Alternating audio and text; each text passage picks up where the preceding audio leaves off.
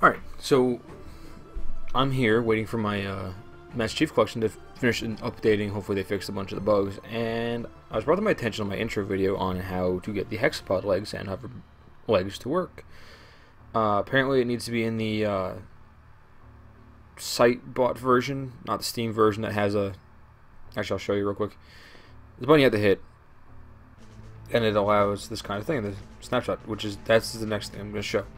The snapshot test builds. This is what you do to get the fun hover legs and other toys. So that's what I learned. So that's cool. Now I have that on. Now I can test out the Hexapods, which is what my focus for this is going to be. There's also, as released today, what's today? The 20th of November, Bombdog released a new update, which is awesome, which added new cockpits. Which before, I don't know if you remember, the cockpits were light, heavy, and medium, and they just added the attacker type. I don't know what they do yet, so this is going to be a mixture of showing off the Hexapods, which I actually have a Hexapod here in my load that I'm going to show real quick, but I'm not going to use, because I want to try one of these attacker types with a Hexapod just to show off what the Hexapod does, and to see what the attacker cockpit does, because I have not tested it yet. So there's my Hexapod. Load it. This is what it looks like. Now I'm gonna get into this when I go to build it. I'm not cutting anything out on this one. I'm not gonna edit it. But this is what my Hexapod is. It's got 6 legs. It's the slowest unit. I think it's slower than the tread units. So that's one thing you have to take into consideration. But the next thing you have to consider is actually I want to show off later, which is actually a really key feature of the Hexapods that makes them great for heavy units, which is what I tend to like to use. So we're going to... No, I don't have to do that. Alright.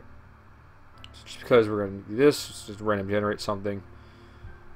It actually has an attacker on it, but we're not going to use that.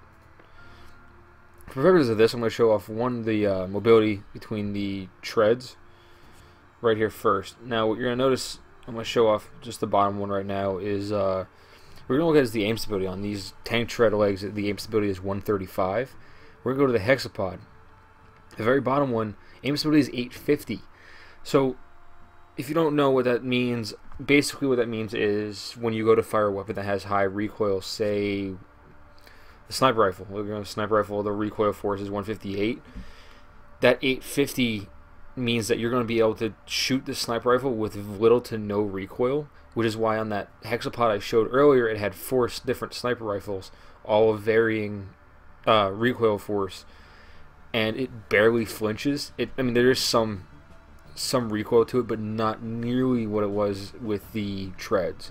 So that's one huge thing you should take into consideration when using Hexapods, is they're slow, but when it comes to stability, they are like superior in every way. They're also, as I find one real quick, the max load on these is a lot higher than tanks. This is the one I believe I was using on the other one. Yeah, the boosted Hex Stompers, the 1230, 1000, or wow, learn to read me. 12,344 is the max load. Now, if we go to a tread, the highest is nowhere near that. I mean, it's still in the 6,000s. Nothing is higher than that. So already the Hexapods being slower, they can hold more to them. And in fact, we're going to choose this one. Just got to move the thing over here. I'm not sure if that's intentional or if that's just kind of a mini bug. Now, also the thing you have to realize is that they're big, so you have to kind of zoom out. So I'm going to try an attacker cockpit. Never tested them out yet. Downloaded it today. Had to go do other stuff. So I'm going to choose just I don't even know what to choose for this. I'm assuming it's able to attack. I'm assuming it's also a weapon unit. So we're just going to go with the attack protected dragon. I don't know what the difference between them is. So I could choose that now. You want a generator? We're just going to go with the large. The larger the better.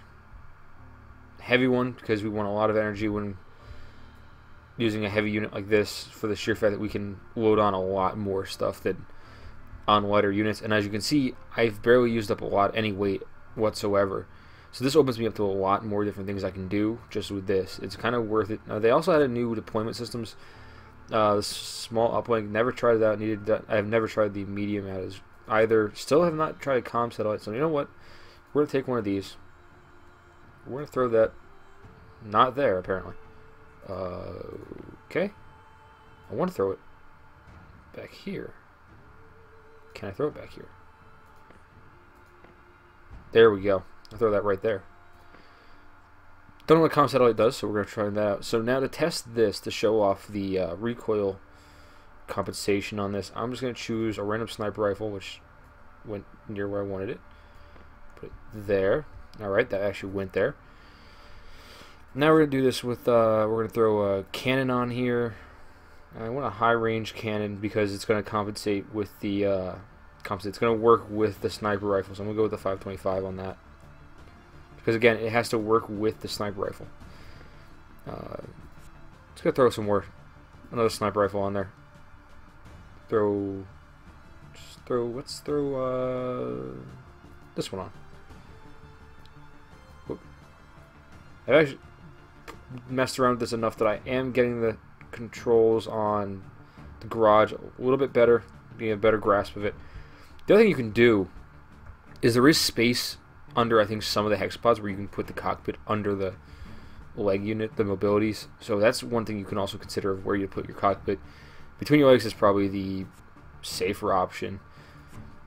Because now on the other side, we're going to go with the quad 60. We're going to go with the heavy weapons. I don't know where that went.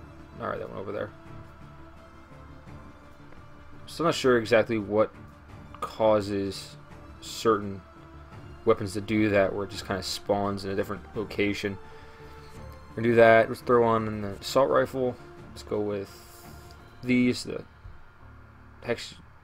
The six-sided versions of weapons tends to move a little better. I also learned that if you hit that gear button, it seems like it stops other things from being targeted. Like I can't, if I hit that gear button, I can't move to another thing. That might also help with building. Just a little word to the wise: when you go to do this, you know, you can hit that gear button. So far, it seems like it stops other things from being chosen. We want something to do damage continuously, so let's go with the minigun. Move that up to here. And let's just, for good measure, just for close range, let's go with a shotgun. We'll go with a good fire rate. Assuming the lower the better. Some games it's the lower the better, some games it's the higher the better. I haven't tested it enough in this game to know which is which. So I'm going to find it. There it is. Let's just attach it to... I think I have attached it to the front. I didn't even realize I could attach it to the front of this. Interesting. So this is the hexapod I'm going to be using for the purpose of this video. This is going to be probably a long one. Mostly this is to show off a bunch of things I didn't know were in here from the this version of the game. Let's go to weapons. Actually, the attacker is not on there. I wonder if maybe it increases your attack speed or something. We'll find out. Doesn't have a lot of firing control, so we're gonna probably overlap on some weapons, just because I didn't take into account that I needed more weapons. Whoop, I missed. One problem you're gonna have with doing that is you're gonna miss every now and then. Alright. Can I choose that? I guess not. Alright. This is the map we're gonna be using. So we're gonna deploy. I'm just gonna deploy to my usual map. I've gotten to know it really good. There's also their siege mode. I should probably test it out in a different video. I played it a couple times on my own. It's actually a really nice mode. It's basically one life 3v3, and it's, I think if you waste everyone in the map, you win, or if you go to the other base and no one's there, you win. I haven't figured out that part because the AI usually just sits at the base and doesn't move. It says it's recording 60 FPS. I'm not sure why. So this is the thing. It moves slow. I'm still not sure what the comm thing does. Oh, that's what it does. It's a tracker. Something's making my system chug. It's probably the capture software or whatever's going on over there. So now I have this. Oh, I have the sniper selected. There's a target all the way over there. Now I'm going to shoot the sniper and the cannons all at once. Little to no recoil. So that's one thing you should really know when you're going to use these kind of legs, is that when you go to fire, you're going to experience almost no recoil upon firing.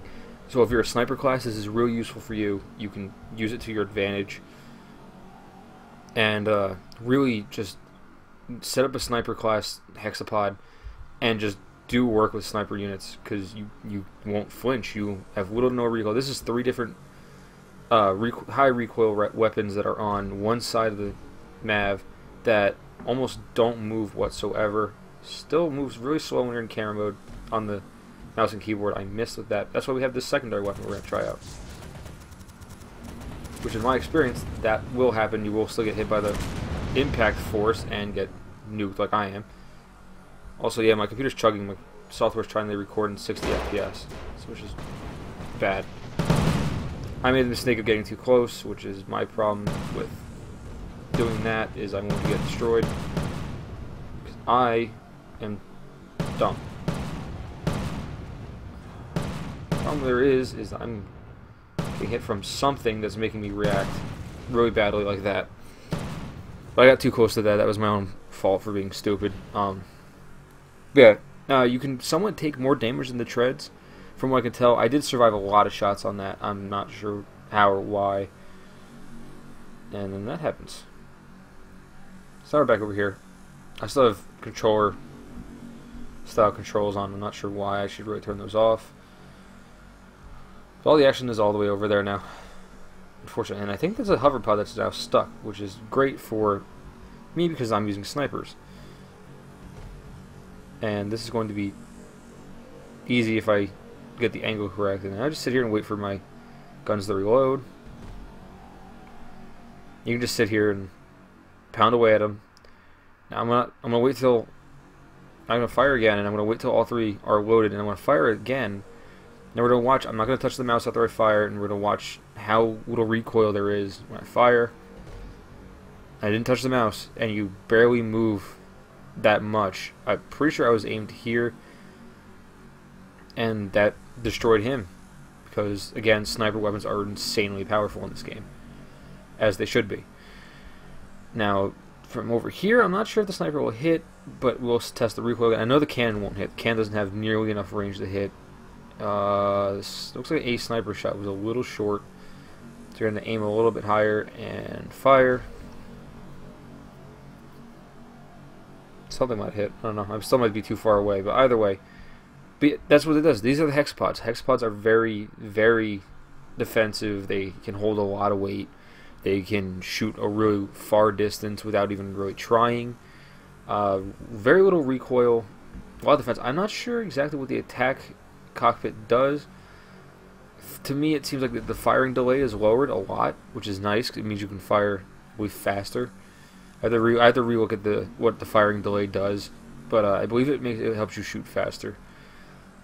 And yeah, I mean, they look nice. I really like the look of the new cockpits. But yeah, these are the Hexapods. I love Hexapods. Armored Core. One of my main units was the tetrapods, and I was pretty good with them. I'm not sure if I made a video on this channel with my main one called the Black Widow. Very nice tetrapod I made in that game, but it's a sniper class. Doesn't really use snipers. It has a sniper on one weapon and then close range on the next weapon slot, which is basically what I do with this one.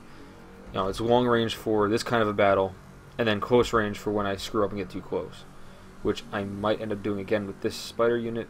I'm gonna try and avoid it, or try and destroy him before he. Uh-oh. That's what happens when you do that. I'm not sure what just hit me, unless it was him. Oh, I think I got him with that.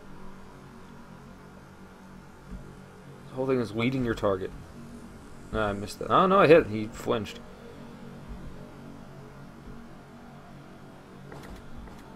Oh, he turned on me now. I won't get too close again, because the last time I got too close, I got destroyed. So we're gonna stay nice and far away. Take advantage of the sniper rifles that have little to no recoil. His rockets are making my computer chug a bit. I really need to update. He's targeting something else. I haven't realized the AI can react a lot faster than you can. Like they can spin their M.A.Vs completely around in half a second, and it takes quite a bit to turn your M.A.V around. Like that. That was actually pretty quick. But my frame is dropping because I think the radar is freaking my computer out. above everything else, which I'm going to probably take off because it is really screwing me over on this. But that's just, again, my system is not meant for games. Sometimes when you go cheap and buy a $700 laptop. But yeah, these are the Hexapods. I love them. I love Hexapods. I love when robot games have these kind of units, the ones that are solid for recoil, that are great for sniping. It's just my preferred class. So, glad to see this. Good job, guys at Bombdog Studios. And, yeah, keep up with the updates. I'm loving this game. I'm loving the Hexapods especially.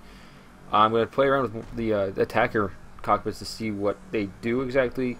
You know, go look at the forums again and go try and understand better what they do. I just got hit by a rocket from somewhere.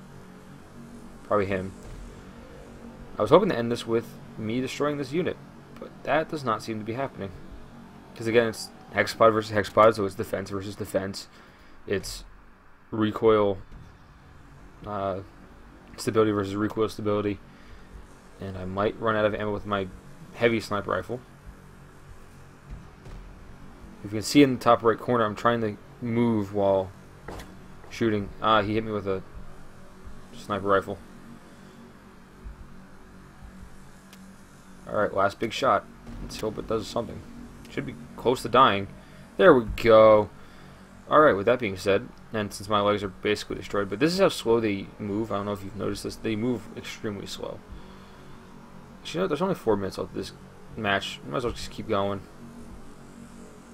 There's something going on over there. Lots of fire. Yeah, there's only 4 minutes left of the match. I might as well just finish it, call it a video, and call it happy. Actually, Halo just finished updating, so that's perfect timing. Oh, he stopped moving. I let too much. Oh, come on. Which, yes, I realized after now that I'm not playing the Steam version, they added a time limit to the bottom left corner, which is nice, because I could never tell how long the matches were, but I do know I completed like 2 or 3 of them. And now it's in the bottom left corner. I can see how much time there is. I can't see other stuff, but I can definitely see it with the controller. But, yeah. I'm okay with just using their site version. I like it better.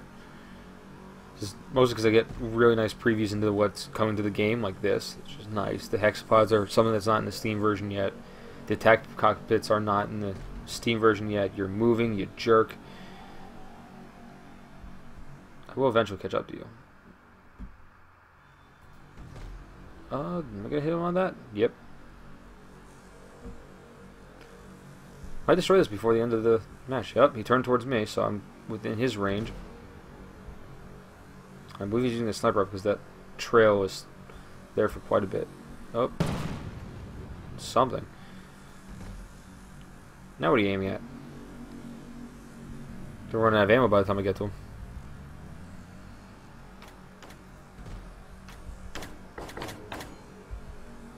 No, don't destroy me before I can kill this tank.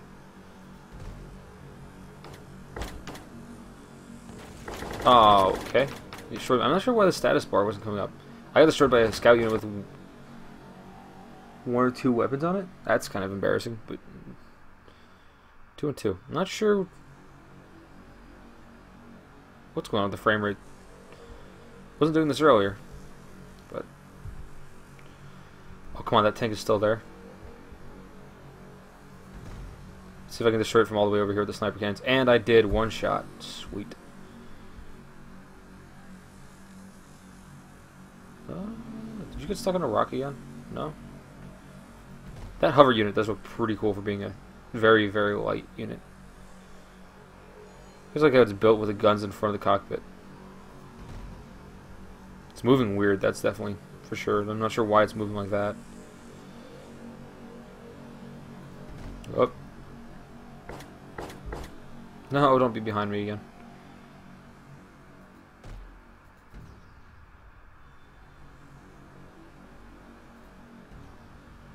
Ooh. There's a heavy sniper cannon that just hit him. Alright, who's behind me now? Who is behind me?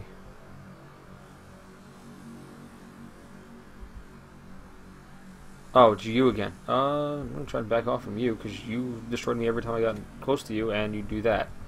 Yeah. I'm going to try and run off from him for the next minute and 15 seconds because he is not nice. I don't like him. Don't like the fact that he destroys me every time he gets a chance.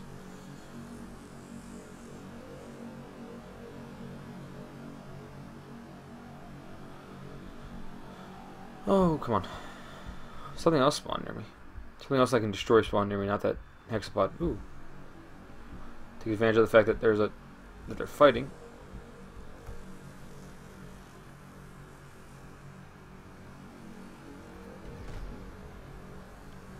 Did I get it? Yep, I killed it. Oh, then that Hexapod caught up to me. He does not want anything to do with me. I'm going to ignore him.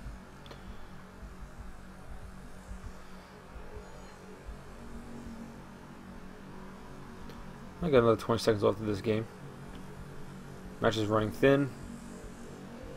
I don't know why my computer's still trying to record at 60. Not exactly sure why that is. It's that scout unit again. There's two. I didn't even notice there was a green one. God, stop following me. Alright, that was the end of the match. I had 5 kills.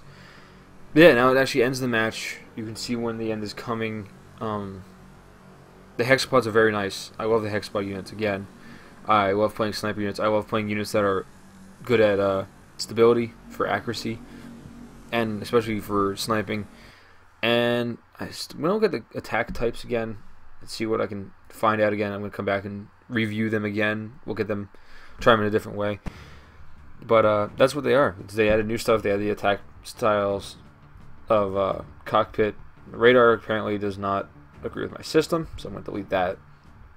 And yeah, this is what the Hexapods can look like. They can also look crazier. If you want to look at them, go on the forums on Bombdog Studios site, which will be in the description below to their site. The Facebook should be on the site as well. If not, I'll probably put it in the description anyway. It has all my links, yada yada yada. So until next time, guys, peace out. Get this game, and see you guys next time.